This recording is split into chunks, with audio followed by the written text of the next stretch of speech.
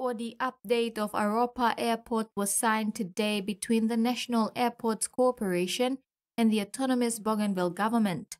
The MOA enables both parties to work in collaboration through close consultation with the local communities to manage project-related land and social concerns.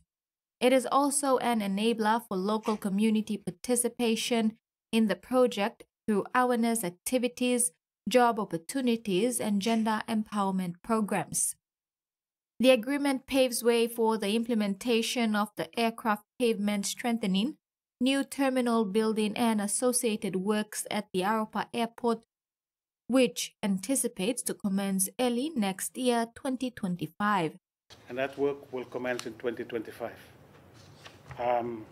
The main scope of the project, as I just said a little bit earlier on, is the pavement repair and strengthening, the chip seal resurfacing, construction of a new terminal building, car parking facilities, installation of parking lights, and provision of new power and water supply, sewage system, including land and electrical systems, and other associated works for. So it's quite a massive work, and for us to be able to do that, we need partnerships, we need relationships.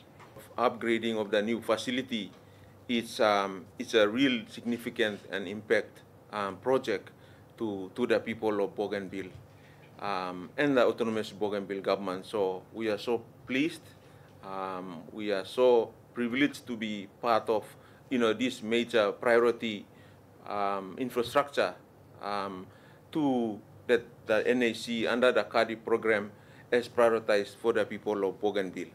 ABG is committed towards partnering with NAC and the CADIP program in terms of how we can support NAC for the upgrade and redevelopment of Aropa Airport.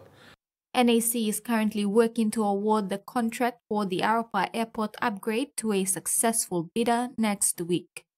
The Aropa Airport Upgrade project is part of a total of 5 major projects being implemented under CADIP 2. NAC states that they look forward to working together with the Autonomous Bougainville Government and stakeholders involved to ensure a successful delivery of the project. The MOA is an important achievement of the Civil Aviation Investment Project 2. Maricela Kelleton, TVWAN News.